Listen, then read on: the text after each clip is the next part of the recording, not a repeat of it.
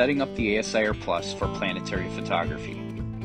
First, attach the ASIAIR Plus's dovetail saddle to the telescope's dovetail plate.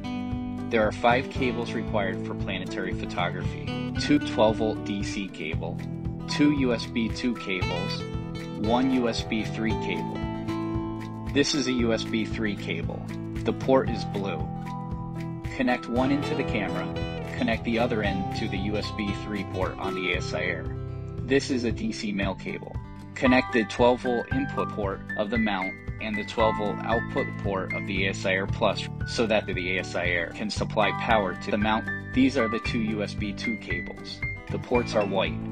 Connect to the USB ports of the mount and the ASIAIR Plus respectively.